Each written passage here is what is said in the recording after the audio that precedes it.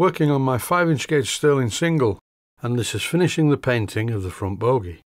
This beautiful 5-inch gauge Stirling single is a lovely engine, and it's built from the Clarkson kit of castings. Blackgates Engineering supply the castings and parts for all of the Clarkson range of model steam engines.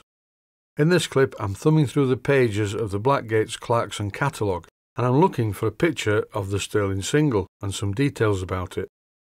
I already have the drawings because I do need to make 1 or 2 parts for this engine, like for instance the steam brake assembly at the back.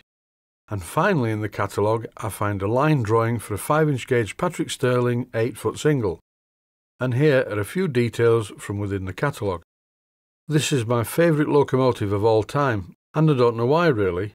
These beautiful iconic locomotives used to run around this area where I live, but unfortunately many years before I leapt out into the world in 1953. So what have we here? It's a piece of wood. It is a painting jig. They're very easy to construct out of scrap pieces of wood, and they do make painting parts like this a lot easier.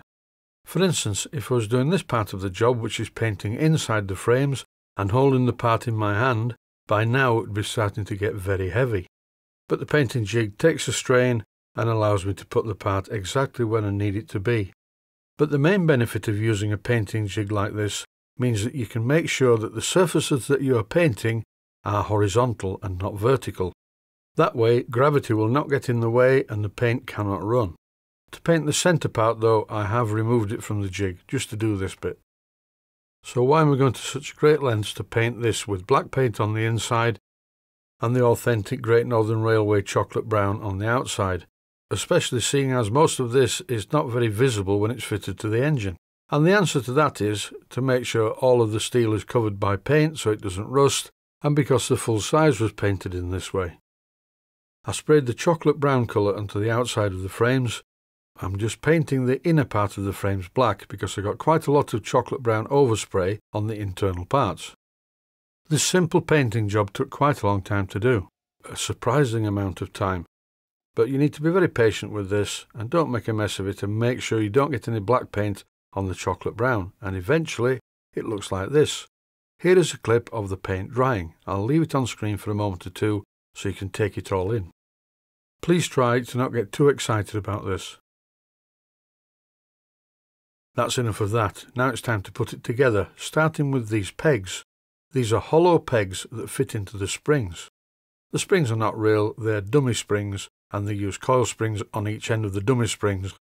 On top of each of the dummy springs there's a lubrication cup, and if you put some oil in there, it travels down the hollow tubes and lubricates the axle boxes. Time now to refit the wheels to the bogie.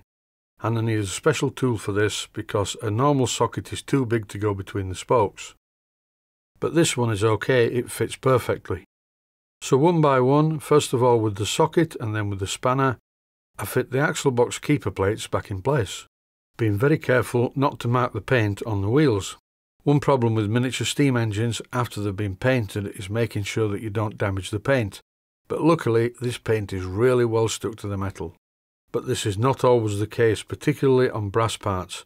Very shortly I intend to do a test to find out which is the best etch primer to stick paint to brass, and I will of course be videoing this experiment and showing you my findings. But at the moment, alas, I am quite busy with my normal job, and in case you didn't know, that is working as a recording engineer in my recording studio, and currently I'm very busy composing and recording the music for a summer show. These days though, I don't need to sleep as much as I used to because I is well old in it. So I get up quite early in the morning and I'm either straight into the editor from the video from the day before or in the workshop making some more video and doing other jobs. I also have quite a lot of modelling jobs to do. By modelling jobs, I don't mean that I strip down to my underwear and strut up and down on the catwalk. I mean model engineering jobs, steamboats, steam engines, steam locomotives and any other kind of interesting steam machines. This is a rare glimpse inside my house, showing the tender that belongs to the Stirling single, and again, like the engine, it's absolutely beautifully made. It's sat on an oak display cabinet that I bought a while back. And I bought this display case to house the Great Western Railway 14XX locomotive that I modified and rebuilt a while ago. And the good news is that this cabinet matches all the other woodwork in my dining room. And for the very observant viewers who will have noticed that there are a couple of keyboards reflecting in the glass, those are the keyboards from a 1967 Hammond L102 tone wheel organ. This final clip shows the Stewart No. 4 generating plant which sits on the sideboard. And that's it for now. Thanks for watching, and I hope you found it useful.